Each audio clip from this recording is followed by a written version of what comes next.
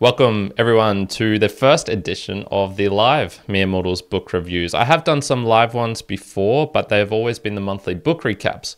There's going to be a bit of a change to the channel, so welcome to everyone new who is just coming into this.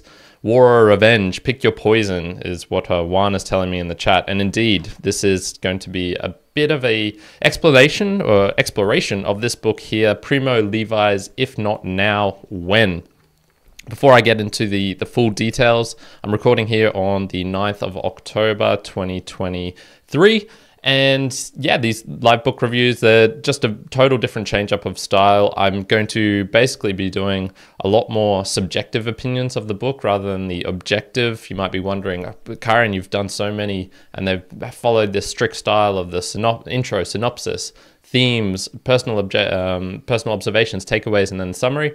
I'm going to switch it up a bit. I'm just really going to feel this out and see what works, experiments, because I was just noticing people weren't really engaging, connecting with the content as much as I hoped I would. So at the moment, I'm going to be going live on a Monday, 10 a.m. Australian Eastern Standard Time, which is UTC midnight on Sunday, wherever you are in the world. So just take your plus or minus off from that.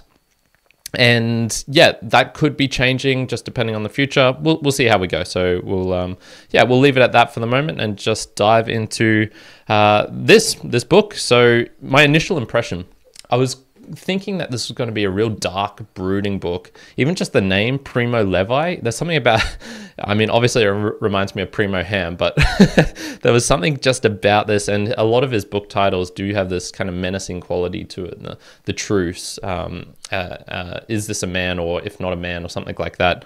If not now, when, or this is a man. And when I was starting to read it, I was like, okay, this isn't as dark as I thought, because a little bit of a backstory of the author as well is he survived through Auschwitz and was I believe an Italian Jew who got rounded up. Eventually he survived, just like sheer circumstances through luck. So I was expecting to be this to be like, oh, this is going to be, you know, some pretty heavy, dark stuff, which is what you see in a lot of war books, which are kind of like this, such as Juan's favorite book, my co-host on this channel, his favorite book. What's the book name, Juan? You're in the chat. I'm completely blanking on it. Viktor Frankl's book.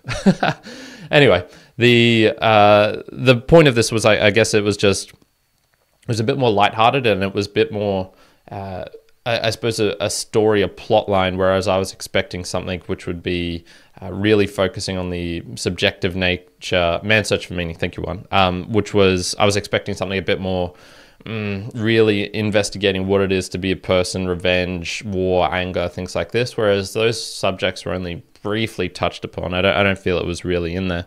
I had heard of him through another book, so this isn't his most famous, and I was going to get some of his other ones, but this is the one I ended up reading first. So yeah, it was just, I suppose my initial impression was, it was a little bit muted. So what's the book actually about? Basically, it's a fictional storytelling of a man called Mendel and another man called Leonid, and they meet up in this forest behind German lines, and there's this bit of a standoff at first. They're trying to feel each other out, because basically they're both behind enemy lines. They're Jewish, and so they speak Yiddish to themselves, but obviously the book is written in English, or at least I've got a translated version. I'm not actually even sure if this was translated from the Italian by William Weaver with an introduction by Mark Mazever. So this was the Modern Classics Penguin edition that I had. But in the book, they're all speaking English, and what we see is they gradually just start having to be on the move. When you're behind enemy lines, there's no certainty. You can not just exist in a stable location with a house or build a hut for yourself or anything, because the Germans could come along at any time. The bandits could come along at any time. Peasants could have a justification, like an uprising against you. They could come along. So it's always a very precarious situation, and especially when you involve more people in, it's like, okay, is this person a good guy, a bad guy? Are they going to hurt me? What are their motivations? So these two guys meet up, and basically they just go in search of a band of other Jewish people who they can feel more comfortable, safe with. There's safety in numbers, that sort of thing. So they meet up with various kind of bands along their journey. They first join one where they're in this abandoned monastery, and then they just get absolutely rooted by the Germans. They come in, and only 5-10 of them escape. They're very lucky to escape. Then they meet up with this group of partisans, and basically a partisan was someone who was behind enemy lines and would fight, I guess, for their country without being fighting for their country officially. So if you were in part of the Red Army, a Russian, and you were behind German enemy lines, I should have mentioned all of this is during World War II, the thing that you would do is, like, your instructions were to, sabotage railway lines, to meet up with other Russians who were behind enemy lines, and to form a group and try and infiltrate. And then you could get, radios and orders back from high command or something like this, or not even high command, like the lesser commands. And you're basically just to be a menace was your general plot, and to just try and stay alive, because you're in a very precarious situation where you can't walk on roads, for example, because if the Germans find you, they're going to kill you, or they'll put you in prison or something like that. If you're talking to the peasants or to farmers, some of them might be sympathetic to the Germans. They could report you in, and then next thing you know, bad things happen. So you're always in this kind of state of suspense of trying to just move along and feel out. And you can kind of feel this atmosphere coming from the book where there's a lot of uncertainty. Everyone's just trying to feel their way through. There's no guaranteed you're going to get food the next day. There's no guarantee you're going to be alive in a week. There's no guarantee that you'll ever see your family again, if they still are alive, because who knows, they could have been killed. And so Mendel, for example, I'd say the main character of this book, and the one who we get the most insight into, he's a thinking man rather than a doing person. You could say his nature is very sympathetic, empathetic. He's not a fan of violence. He basically gets halfway through the book before he has to kill anyone, and he's a tortured soul, I guess. And he's tortured because his whole family was basically put in a pit. I can't remember if he had to dig the pit himself. It's that kind of really, truly awful torture, psychologically, physically as well. And so his wife in particular, I think her name's Rivki, she kind of plays up in his thoughts a lot. And what we see as the book progresses is this, these bands, they go from one place to the next, and then they form this cohesive group with the Getalists, and led by a man named Gelada. I'm not going to pronounce these names very well. And we can see that as he's kind of finding some comfort, he meets a girl, Line, and has sexual intercourse with her, which then breaks Leonid's heart. And Leonid basically goes on a suicidal mission. You can kind of see there's all these various different characters. There ends up being 8 to 10, which are really talked about. White royalty, black royalty, Pavel, Pyotr, Mendel, Gelada, Line, Gelada's girlfriend, Bella. There's just a whole host of characters. So you're kind of trying to get your head around, okay, who's this one? Like, what are they doing? What's their motivation? Eventually, the front line of the Russians passes by them, and so they're now in a slightly more safe territory, but they're all Jewish, and so even the Russians now are kind of a little bit iffy about the Jews. They're not so sure of them. There's this kind of constant persecution that keeps going on, and eventually they find their way through Poland into Italy, and that's roughly where the book ends, where the very last thing that happens to them is they've just gotten into this party where they're kind of being paraded as like these survivors of all of this crazy stuff happening to these kind of rich Italians. And then who was it that gives birth? One of the, I think it's White Rilke. She gives birth right at the end to Isidore's baby, another guy. So it's just a very it's a book that's really fragmented, I'd say, because there's no the plot line, the structure of it, it didn't really feel like it flowed tremendously. The way it's set out is the chapters are set out by date, and so we have how many in here? There's probably like 10-ish chapters in total, and they go from July 1943, July to August 1943, August to November 1943, all the way up into the end here of August 1945 is the last kind of entry into this. So it's kind of capturing them in these little month periods, time by time, over the course of roughly 2 years. So I'll jump, I suppose, into some of the questions, themes that arise from this book. One of the things that Mendel shows is he's very tortured by, obviously, what's happened to him and what's happening to the Jewish people, but he's very much of the wanting to let it go. He's mentally is just draining. It's exhausting him. He can't keep going on. And you can see him trying to somewhat forget. So jumping on to page 143 here, he's talking with Gelada, and basically this what happens. Gelada said to the story and said to him, "You're not play acting. You remained a watchmender, and you haven't dressed in peacock feathers or a hawk's either. Welcome to you too. You'll be useful to us because you're prudent. You'll serve as a counterweight. With us here, prudence has been somewhat forgotten. We have a poor memory, except for one thing." "What's that?" Mendel asked. Gelada solemnly put his forefinger beside his nose. "Remember what Amalek did to you on the way after you had come out of Egypt." And so he's relating a story here about the Jewish culture, old stories that peppered throughout this. "He attacked you while you were on the road. He killed all the weak, the sick, the weary, and who were straggling behind. He has no fear of God. And so when your God grants you peace from your enemies, you will extinguish even the memory of Amalek. Don't forget it. Yes, this is what we don't forget." I quoted from memory, but not irrelevantly this time.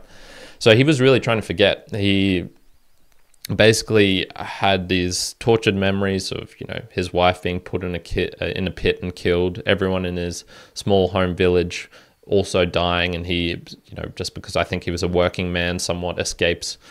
And yet other people don't want him to forget. The kind of constant memories of this are just being battered at him throughout the book. Every time he wakes up with a gun beside him, there's only these small moments of respite when he sleeps with a woman, for example, but then immediately afterwards he starts comparing her to his previous wife, who is now dead and is still haunting his memories. And you get this feeling like he's never going to be able to get past it, even though he really wants to. Whereas most of the other people in the band, they're out for revenge. They are angry. They are absolutely, kind of furious. And the more they learn about what has happened in Poland with the camps, Auschwitz, for example, or they call them the lagers. What's happening in these lagers, they get incensed and infuriated by.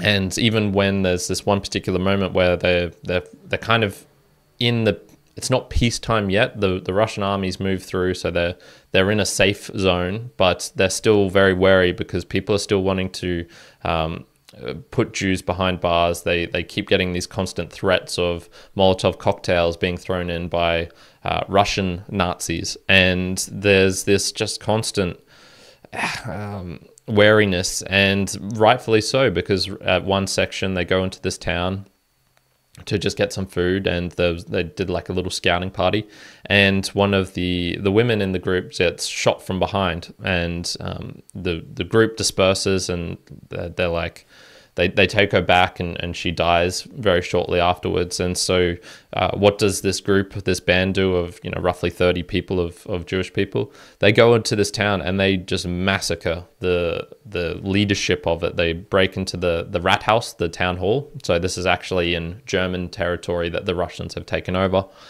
And yeah, they just kill, kind of 10 to 1. And, everybody has hurt everybody. And so jumping on to page 236 here, we see, like, is it right for others to deserve this revenge? And, Mendel has experienced all of these terrible things. What does he think about actually trying to get revenge? And so he comes to this here. They've paid, And Edict 2 is Polish, and now they are dying like us, with us. They've paid. Aren't you pleased? No, I'm not pleased. The debt hasn't been reduced. It's grown. Nobody will ever be able to pay it now. I wish that nobody would die anymore. Not even the Germans. I don't know. I'll think about it afterwards when it's all over. Maybe killing Germans is like when a surgeon performs an operation. Cutting off an arm is horrible, but it has to be done, and it is done. Let the war end. Lord and whom I don't believe. If you exist, make the war end. Quickly and everywhere. Hitler is already defeated. These dead are no use to anybody anymore. And we can kind of see a reinforcement of this when they go back, they kill all these, as revenge, kill all of these Germans who killed their one woman in like the peacetime. And he's saying, like, you know, this is just going to keep perpetuating. The more violence there is, the more revenge. It's not like it just ends. It's not like, you know, you kill one of us, we kill 10 of you. That's you know, done and dusted, everything's going to be all right. No, those Germans are going to remember. Those Germans who they all kill, well, their whole family, that's going to affect 100 people, and they're going to remember that and hold this burden against the Jewish people. And so, you know, who's right in all of this? Because some of them make the claim, you know, if this is wrong, why do I feel so good after, you know, massacring these people who killed one of my friends first, unprovoked, you know?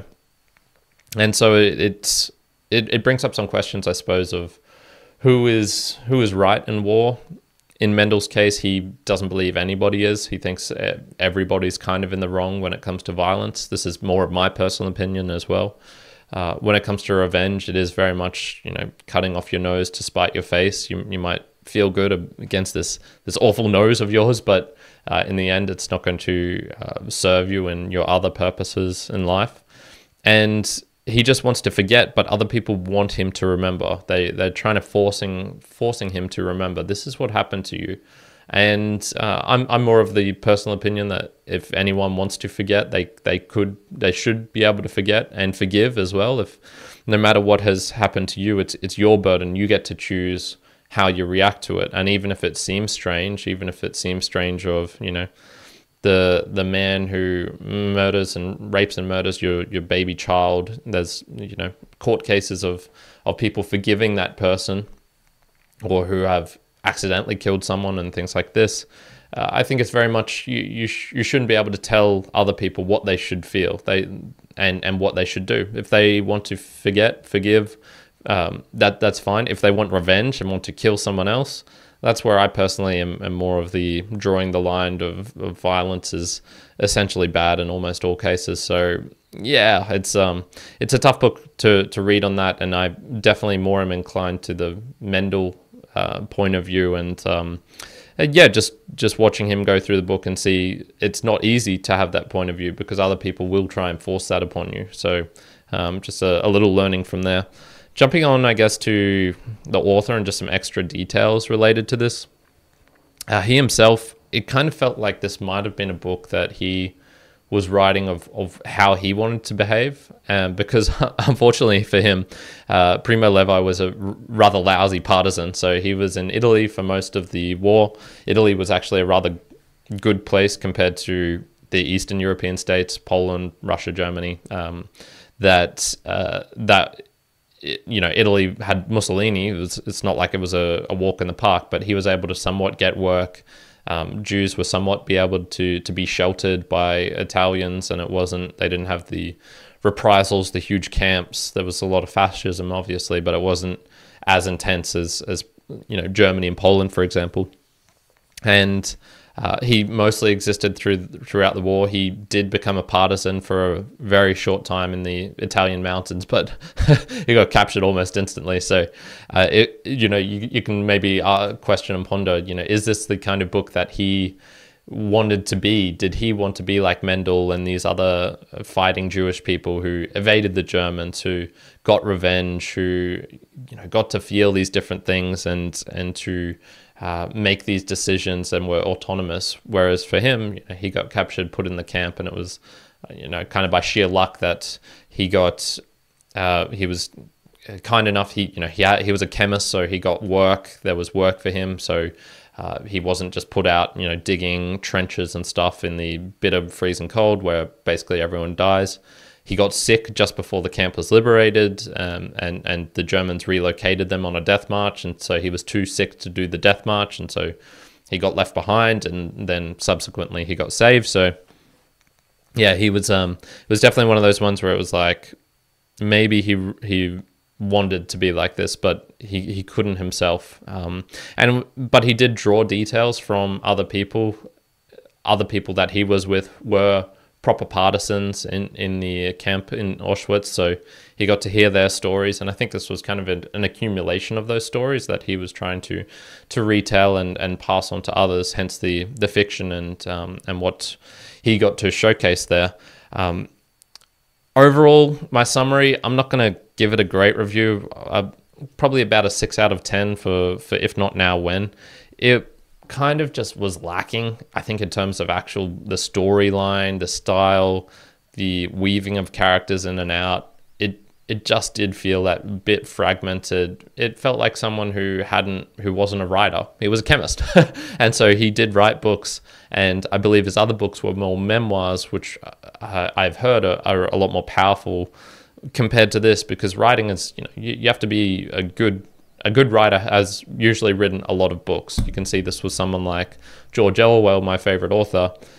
His first books are relatively rubbish. They're not great. Coming Up for Air, Keep the Apodistra Flying, things like that. He's not a great writer. It's not until the end of his life, his last books like Animal Farm in 1984, where you get the full, holy shit, okay, this guy has honed his craft. So on that, I can't particularly recommend the book to anyone. Maybe if you want to get a feel for what it was like to be behind the German lines as a partisan, as a Jewish person. I haven't even touched upon, I guess, like the conflicts that still comes from this. The stuff that is in this book is still occurring to this day. As we speak, I think a day or two ago, there was a Palestinian attack on Israel. And what's going to come from that? Is there going to be a reprisal from the Jewish people against the Palestinians? Are they going to, for every one of theirs that are dead, kill 10 of them? Is that going to solve things? No, not particularly. And it's war is like, look, all you can take from this book is that war is truly awful. Violence is truly awful.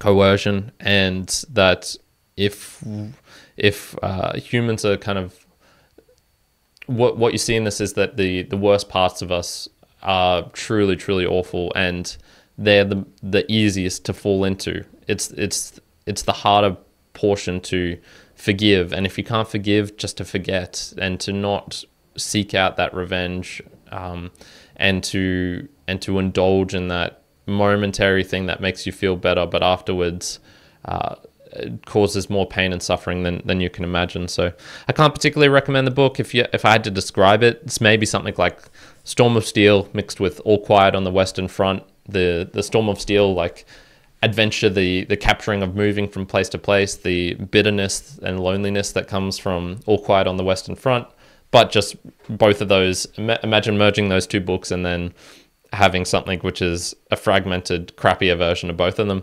That's kind of like this. So overall, If Not Now, When by Primo Levi, I'm not the biggest the fan of that in general.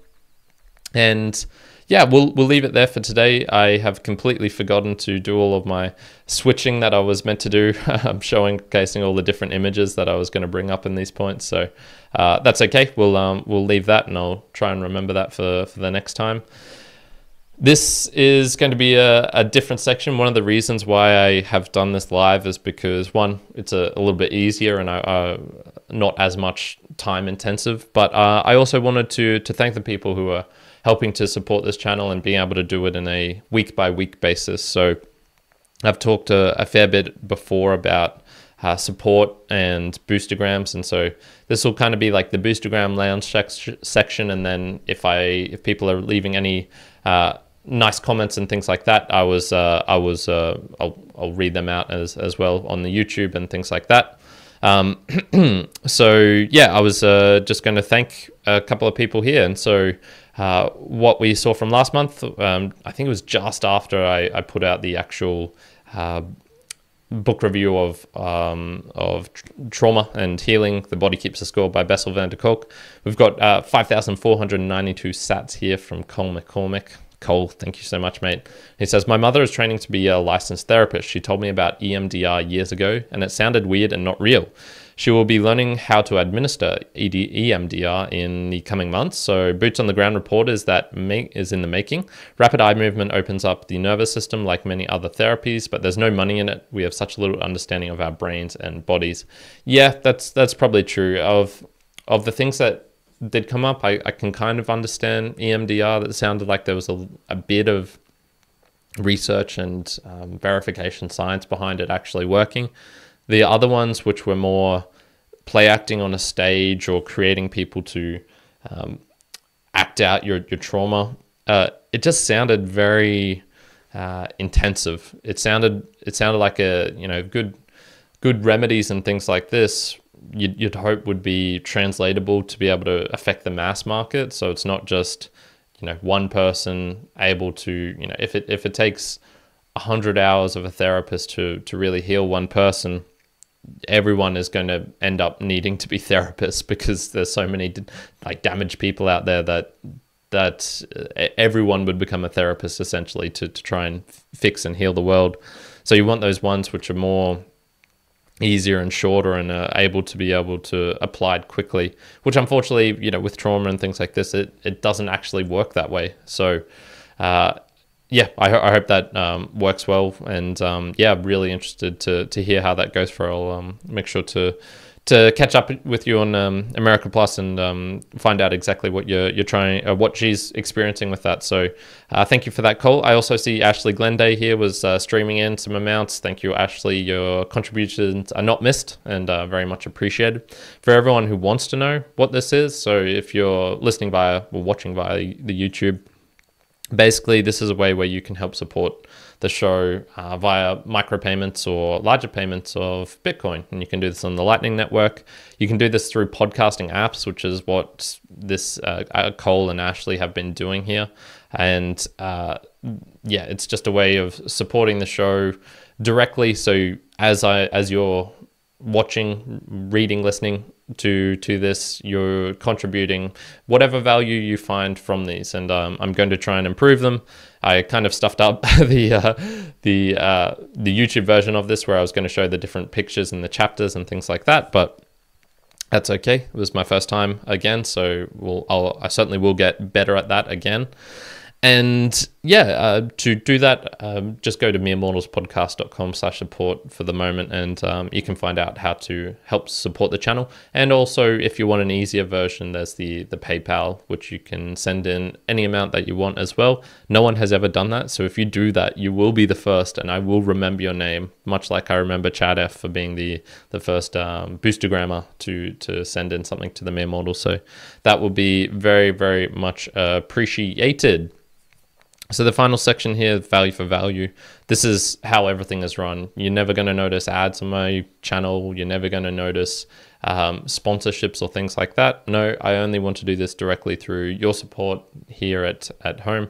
And the way we do that is through value for value. So I'm going to keep creating these videos and putting them up for your enjoyment. And all I ask is that you just return in value in some shape or form back to me. You can do that by sharing the show with someone. You can do that by creating a clip, which is definitely doable wherever you're listening or watching. If you have any recommendations, if you think there's something I missed from this book, if you have any other war books that you think would be great, what is your favorite war book of all time? Please leave a comment or a message, and I would definitely love to know that. And then finally, as I mentioned, you can return some value via the PayPal or via streaming or boosting in a Podcasting 2.0 app. So we're going to leave it there for today. Thank you, everyone, for joining me to the end of this book review. I'm going to be doing live every week from now on, and then we'll be doing some bonus episodes just here and there. That'll also be thrown into the mix.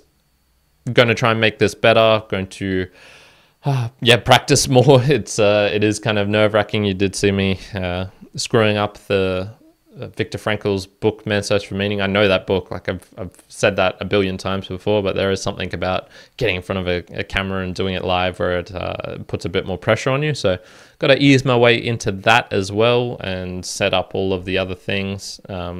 Yeah, so we'll just leave it there for the moment. And yeah, really do thank you for joining into this live episode. And ciao for now until the next time.